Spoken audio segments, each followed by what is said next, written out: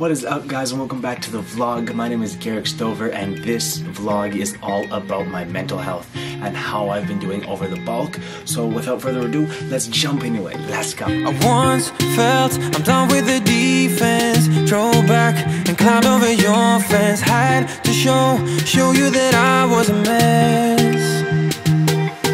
So you were shrugging your shoulders. I'm closed off, that's what I told you. Soon enough. Alright, what up, guys? So this vlog is all about my mental health and how that's going and how this bulk has affected me mentally. I'm going to be showing you guys a little bit of my physique update as well throughout this video and talking to you about that as well. You guys will be seeing that. But what I really wanted to get into is the mental side of things, because not too many people on YouTube or not too many people doing this in my space really talk about the mental aspect, or at least what I've found. So today, I wanted to touch base on that, and I wanted to show you guys the real mental health and the real side effects mentally of doing a bulk. And lots of people are different, but this is what I found and this is what I see going on in my bulk. So first thing I want to come across to you guys is let you know that your body's going to change, and as someone who's usually leaner, it can have an effect seeing you be, for lack of a better term, a little more fluffy, we'll call it. Not as defined. Once you start to lose your definition, you actually see some size. At the start, before actual size and mass come, it can be very, very mentally fucking you, I'm gonna say, just because it does hinder your mental results. It does hinder the way you think about yourself. You look in the mirror, you don't look as defined, you don't look as shredded, and it actually feels like you're taking steps backwards.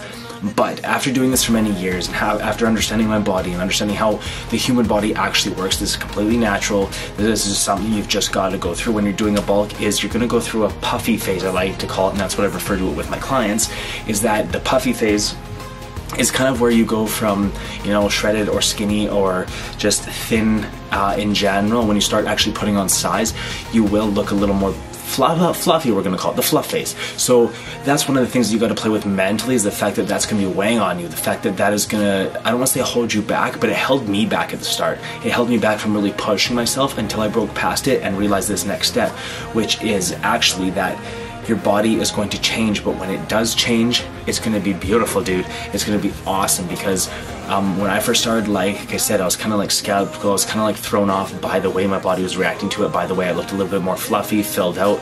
But actually, once I started noticing the strength gains, and once I actually started seeing the size grow, it was a lot funner, because I actually started to see those tangible results. I started to see actual physical changes in my body, and that actually started to put me in a positive mind state. So for anyone going through this right now, I just wanted to stress with this vlog that the stages of a bulk, it'll take you from, and again, this is depending on your starting space, but let's take two examples here. On this hand, you'll have the skinny person, and on this hand, you'll have the heavier or overweight person, or someone with a few extra pounds, we'll say. So let's start with the skinny guy, which was me to start. So I was trying to gain weight, and then you notice that you get to this point where you're looking a little fuller, you're looking a little puffier, fluffier, however you want to call it. And what happens is that it throws your mental game into a negative spot, because you don't look as shredded. You think like, okay, I'm gaining this weight, and the scale is looking heavier, but I'm just looking like I'm fatter almost. Like I look like I've just gained weight. But then once you notice the strength, and once you take into consideration actually the size of how you're growing, and if you're doing it properly, it does turn into a positive thing, and you do start seeing it as a positive thing inside your mental, and it actually does push you to grind harder and go further. And once you understand this and really grab it, it did take me a few years to really let it sink in, because I never did a bulk properly. So after it did sink in, it really hit home, and that's when I started to see positive results and actually enjoy those results. Now on the other hand, if you're per se a heavier person, and you're trying to lose weight, but also put on some size and strength at the exact same time, well, this is also going to be mentally negative for you at the start, for the fact that when you're trying to lose weight, you're looking and you're expecting, at least I found with most of my clients, they're expecting to actually lose weight and see some changes on the scale, and see their waistline shrink, and see like their arms shrink. But when they see a little bit of shrinkage in their waistline, but the scale's around the same, their arms are around the same size, they get frustrated. They don't understand what's going on. They don't understand why this is happening. Like, I'm literally putting in so much work, and this is the result. But you gotta look at the big picture. Per volume, so per, let's say you have a pound of fat and a pound of muscle. Well, the pound of fat will be a lot more or the pound to muscle, sorry, will be a lot more than the pound to fat will, because muscle weighs more than fat per volume. So if you take that into consideration, if you're losing fat, so you're shrinking your body, but you're also gaining muscle, the scale will stay around the same spot. Until, you know, you reach greater results, you are going more consistently. It's been a period of time, so you add a little patience into that, and you will see results, and it will change the mindset that you currently have. But until then, until you break past that, until you actually see those results for yourself, it's super hard to actually grip that and realize, okay, this is what's going on.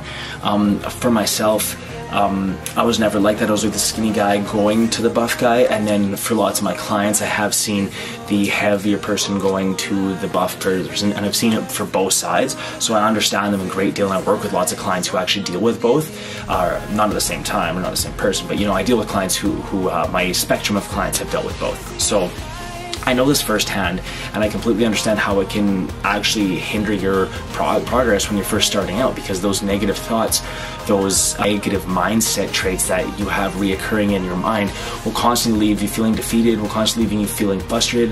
You won't really like the person in the mirror, and at the start, you're thinking like, man, this is a fucking grind, and I'm putting all into this, I'm going all in, and like, I'm not seeing the results I want, and like, that's super frustrating.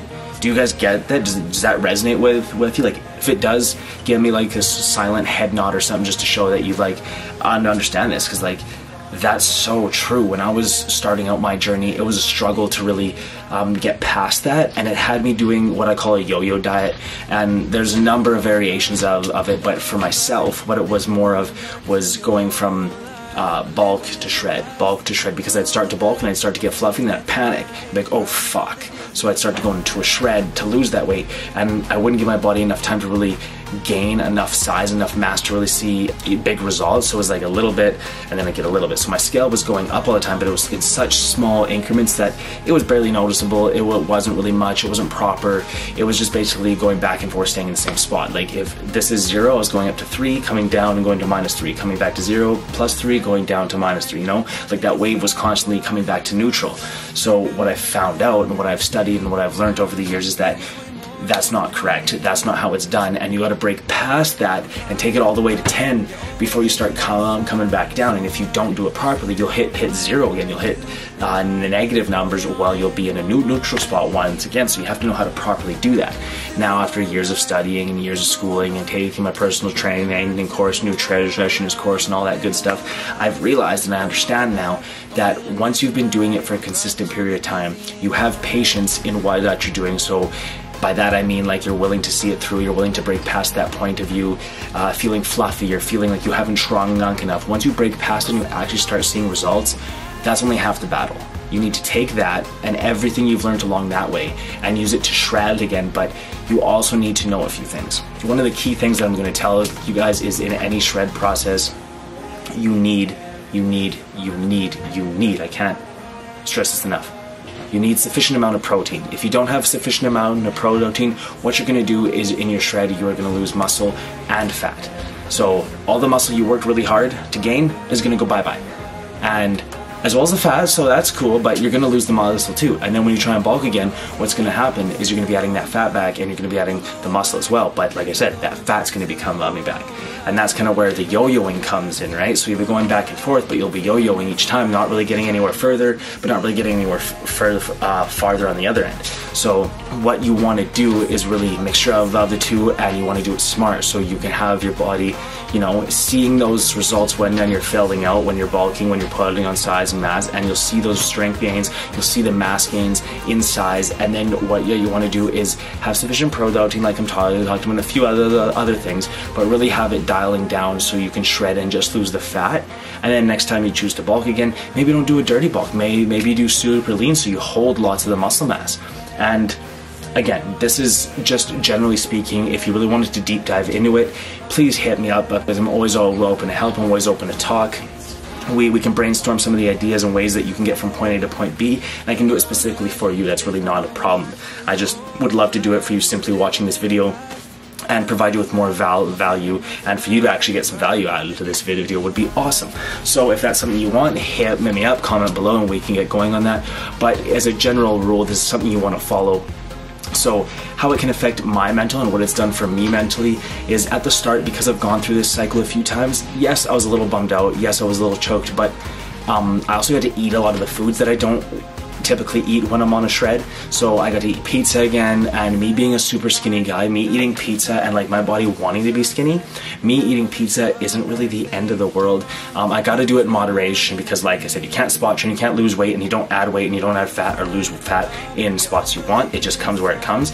Each body's different. So with that being said, like I usually gain it around my midsection if I'm going to, and I got a lot to watch out with pizza and stuff, but that's really the only thing that happens. So as long as I keep that in check, I'm pretty good, and I usually eat healthy anyway, so the mental aspect at this point doesn't really affect me too much, but I know what you guys could be going through, and I understand it.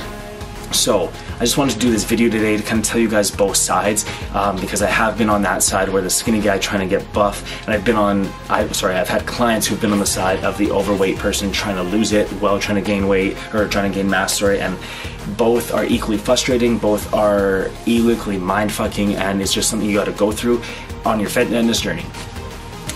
Like I said, I am going to be doing a physique update to show you guys everything that's going on with me and how I'm looking currently, everything going on. This is about week 4 when I took this. We're currently in about week 5. The video I actually have for you guys is week 4. I'll be updating you guys more relevantly around week 8 to really show you guys where I'm at every 4 weeks with my physical and mental updates. So currently right now, how I'm feeling honestly fucking great. I've been crushing it at the gym. I've been crushing it about 80% with my diet. So this week my goal is to step up my diet a little bit to 100%. And it's only little things like not too many cheats, but just not the cleanest of meals. And I haven't got in my full 4 liters of water every day. So there's 2 things I want to really clean up in my diet, and that'll really put my mental back on track. Now that I'm kind of past the fluffy phase, I'm actually getting my strength back. I'm feeling great, my mental's in check, and I'm feeling amped as fuck to go about this. I got a few things in my life that are kind of making my mental game a little bit weaker, but we're fixing those as well. I will let you guys know about that more in a vlog or a live going on.